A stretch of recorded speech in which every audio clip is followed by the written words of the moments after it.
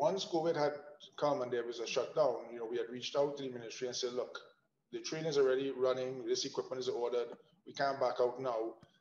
It should be coming in anywhere between 10 to 12 months later. Would we have problems? And they said, look, you're giving us enough time, notice. We'll, once the process has been established, this is what you'll have to do. And we basically followed it. So, I mean, this is something that was known, like I said, almost a year ago.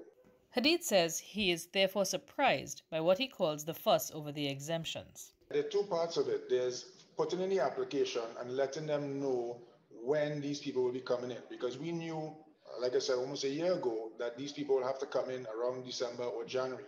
And they said, look, once you know when that time is coming closer, I don't think you could put in an application 10 months in advance. So they said, once you come into a certain window and you line up the ducks with the hotels, and we told the hotels when they're coming, because you have to have hotels and flights. So this was a full coordination. So there's a difference between when the application had gone in and when they were first informed, because you can't put these things in 1 year in advance.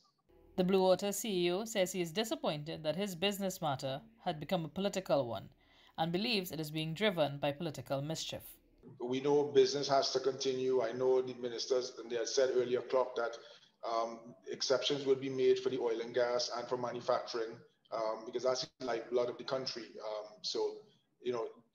And I think the opposition knows this. So I think it's just been a little bit mischievous on their part, but it just happened to be my company's name that got called this time. Could have been anybody. Minister Young has reportedly said that diplomats are not the only ones allowed entry into the country. He is quoted as saying that he works with the private sector to ensure that economic activity continues. Renuka Singh, CNC3 News.